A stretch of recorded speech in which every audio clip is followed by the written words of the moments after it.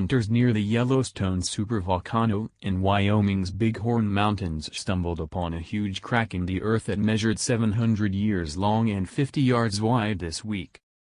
The find was recorded by Randy Becker and shared via Facebook by SNS Outfitters, an antelope hunting guide service, and the magnificent picture soon went viral. OutdoorHub.com reports.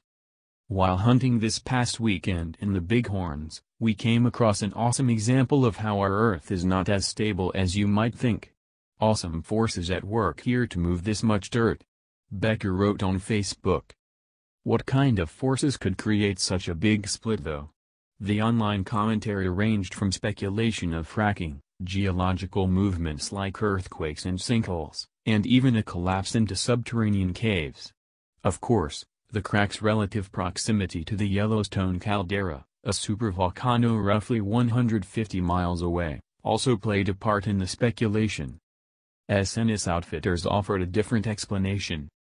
An engineer from Riverton, Wyoming came out to shed a little light on this giant crack in the earth, the Outfitters wrote on its Facebook. Apparently, a wet spring lubricated across a cap rock. Then, a small spring on either side caused the bottom to slide out.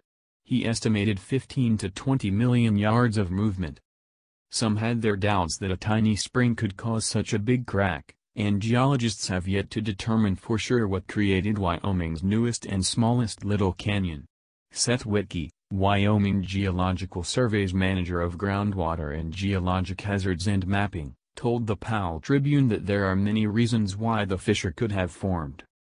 A number of things trigger them: moisture in the subsurface which causes weakness in soil or geology, and any process that would weaken the bedrock or unstabilize it somehow, he said. One theory from the Geological Survey is that crack was caused by a slump. A slump happens when a mass of rock and other materials slide off a slope, much like an ice shelf calving.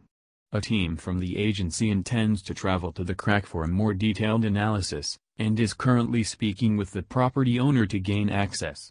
For now, experts are warning people not to approach the crack as it can be potentially unstable.